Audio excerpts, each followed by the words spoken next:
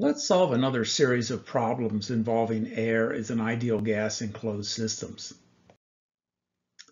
A closed rigid tank fitted with a paddle wheel contains 3 kilograms of air, initially at 300 degrees Kelvin. During an interval of 9 minutes, the paddle wheel transfers energy to the air at a rate of 2 kilowatts. During the interval, heat transfer from the air to its surroundings is 114 kilojoules. These are the only energy transfers. Assuming the ideal gas model for the air and no overall changes in kinetic or potential energy, determine the final temperature of the air in degrees Kelvin.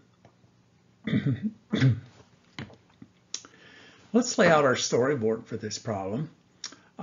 We have a rigid tank fitted with a paddle wheel, and the boundary around the system will include the air in the tank, but not the tank itself and not the paddle wheel.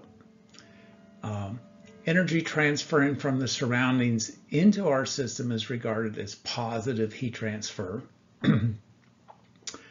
Work being delivered to the system from the surroundings is considered negative work. Let's look at the given data. At state 1, we have a mass of 3 kilograms, a temperature of 300 degrees Kelvin. We don't have any information about state 2 as yet.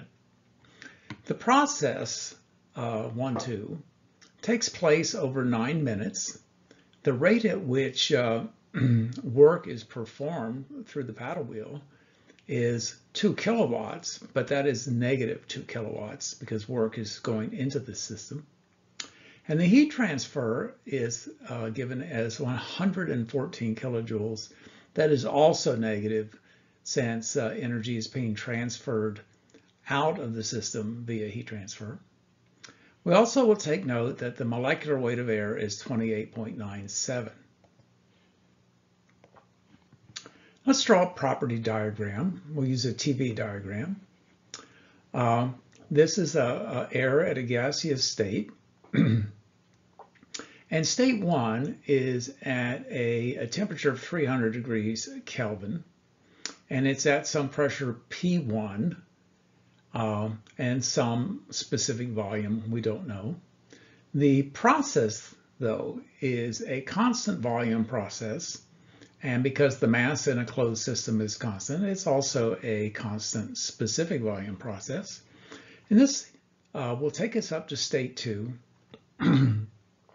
at some temperature T2 at some pressure P2. We'll model this system as a closed system with no changes in kinetic or potential energy, and we'll consider the air to be an ideal gas. And we want to calculate T2 in degrees Kelvin. Let's begin solving this problem by writing an energy balance. For a closed system with no changes in kinetic or potential energy, the energy balance is simply delta U is Q minus W. Now I'll rewrite delta U as the mass times the change in specific internal energy, and that is equal to Q minus W. Let's look at the work term W. For this process 1-2, the work is the rate at which work is done, which is to say the power times the time. And I read this nomenclature here as W dot. I can't actually place a dot over the W, so I use a W prime. But the intention here is that this is the rate at which work is done, or the power. And that was given as 2 kilowatts. Now that 2 kilowatts is negative because work is being put into the system and not being done by the system. The time was 9 minutes, and a kilowatt is defined as a kilojoule per second, and there are 60 seconds in a minute. So I calculate the work being done by this process as a minus 1080 kilojoules. Now, using the air table at state 1, which is at 300 degrees Kelvin, we notice that because air is an ideal gas, we only need one property to determine U or H, and that is the temperature. So U sub 1 is the table value at 300 degrees K, which is 214.07 kilojoules per kilogram. Let's continue by resolving the energy balance. We had said that the mass times the change in specific internal energy is Q minus W.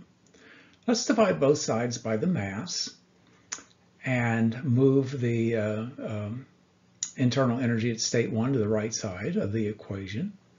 And we get U2 is equal to U1 plus Q over M minus W over M.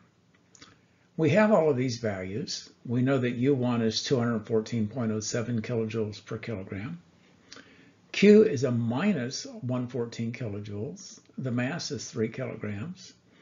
The work is a minus 1080 kilojoules. And again, the mass is 3 kilograms.